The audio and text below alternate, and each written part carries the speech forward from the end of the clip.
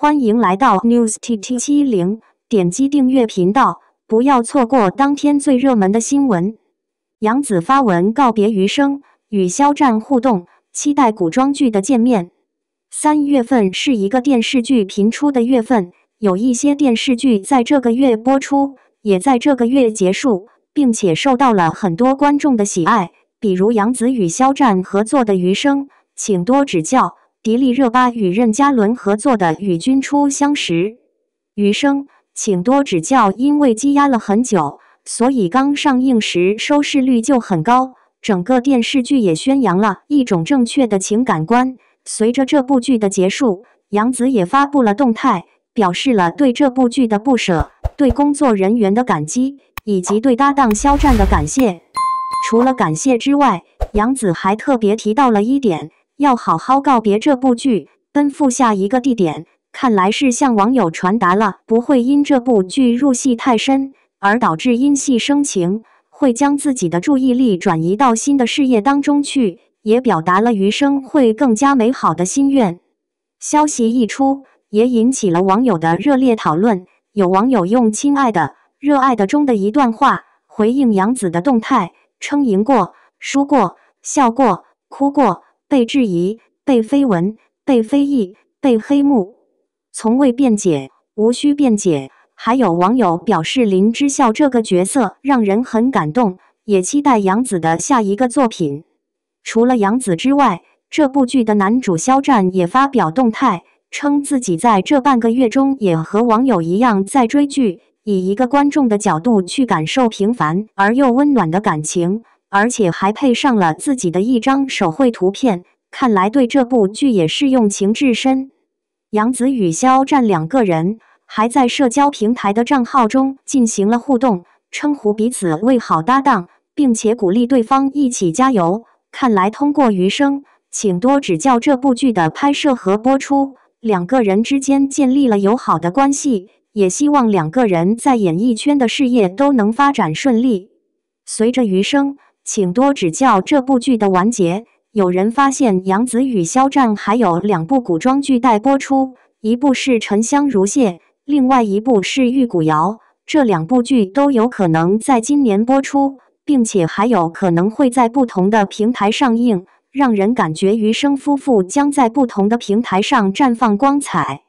杨紫与肖战两人，感觉无论是颜值还是演技都很好，也主演过多种类型的电视剧，感觉每一次的出现都让人眼前一亮，也期待二人接下来的精彩表现。不知道大家喜欢杨紫和肖战的影视剧吗？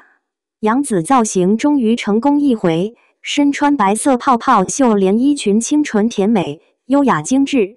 杨紫作为童星出道，演技可圈可点，塑造的很多角色都非常让人印象深刻。对比小时候的她，容颜也没有太大的改变，但是造型总是不够洋气时髦，大家都怀疑是不是没有给造型师加鸡腿。不过现在的杨紫造型是越来越好看，越来越有时尚感了。这次一袭白色连衣裙，优雅温柔，甜美可爱，又美出了新高度。白色清爽减龄，在视觉上更让人舒服自在，带给人更多的优雅温柔感觉，而且百搭时髦，可以说任何肤色的人都能驾驭了。和黑色一样，都是经典的中性色，亲和力也更强。根据不同的服装风格可甜可盐，可以满足不同人的穿搭需求。杨紫这一次选择了浪漫甜美的穿搭风格，将少女的娇俏甜美展现得淋漓尽致。法式大纺领浪漫优雅，深受时尚女性的喜爱，最重要的是增加了露肤度，更添性感魅力，秀出女性精致的锁骨和优越的颈肩线，视觉上更加轻盈灵动，显瘦洋气。身材骨感的女生穿搭这样的法式方领真的超级显优势的，而微胖或者脖子短粗的女生增加了露肤度，也能很好的缓和这样的问题，值得一试。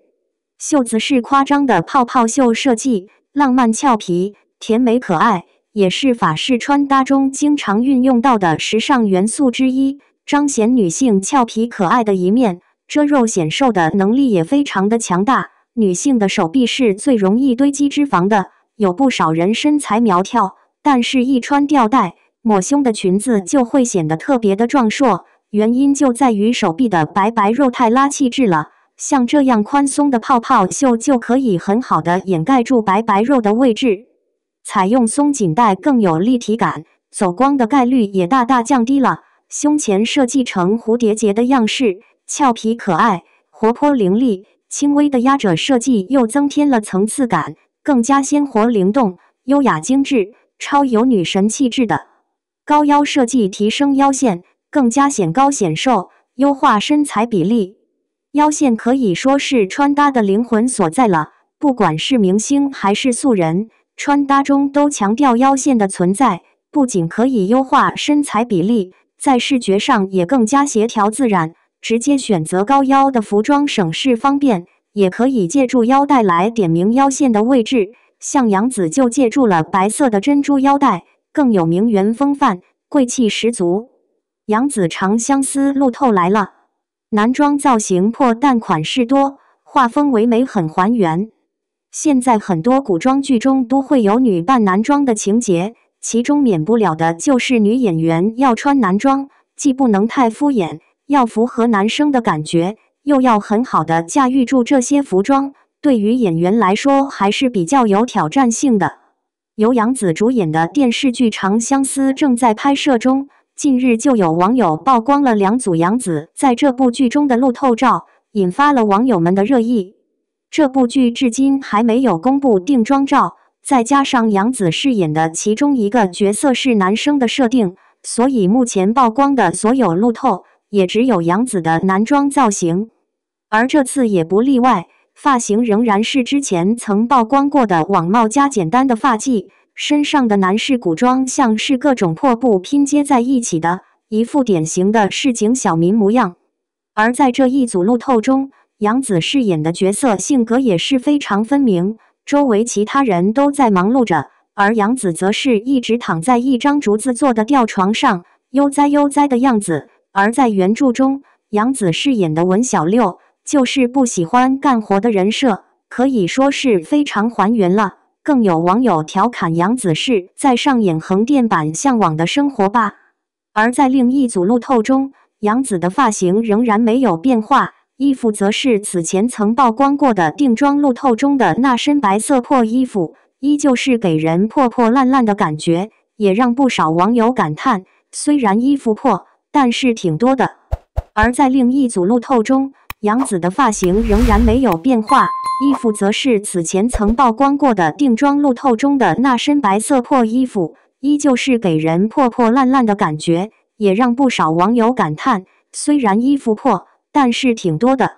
路透中，除了演员之外，最吸引大家的还有布景。从照片中可以看到，两个人所处的是一座木头做的房子，非常有江南小镇的感觉，周边都是郁郁葱葱的树和草，屋顶上还晒着各式各样的药材，整体布局非常用心，十分唯美，给人一种岁月静好的感觉。而杨紫和对手演员就是在这样的场景中打闹，一静一动两种风格，非常自然真实。仅仅从路透看，就让大家对这部剧充满了期待。感谢您观看视频。如果您觉得本时事通讯有用，请不要忘记点赞、评论和订阅。祝您生活愉快，充满活力。